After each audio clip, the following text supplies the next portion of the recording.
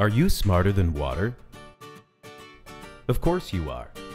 You do things all the time to outsmart this guy. For instance, on a rainy day, you wouldn't use an umbrella if it had 5,200 holes in it, would you? Then why would you even consider substituting the water-resistive barrier and the exterior sheathing on the homes you build with one layer of coated sheathing? Let's look at this again.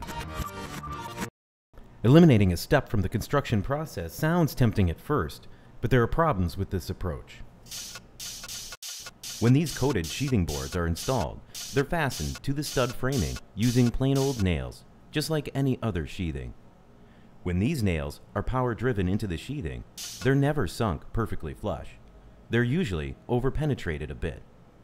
This over-penetration leaves a compromised opening, an invitation for water to get right past the protective coating. Since the average house has 5,200 such nails in its exterior sheathing, they become 5,200 invitations for water to get in and do damage. A typical multifamily project could have hundreds of thousands of exposed nail holes, creating avenues for water intrusion. Even if the joint tape covers half of those nail holes, and even if that one layer of tape was effective, you would still be left with thousands of holes in your sheathing.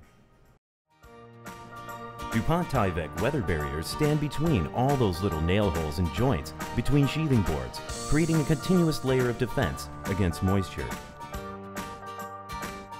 Even if water somehow gets behind the Tyvek, it will just drain down the back side of the material and end up out of harm's way. Since Tyvek is vapor permeable, it breathes to allow moisture to escape. With over 30 years of proven performance, DuPont Tyvek is used to protect millions of homes worldwide. Think twice.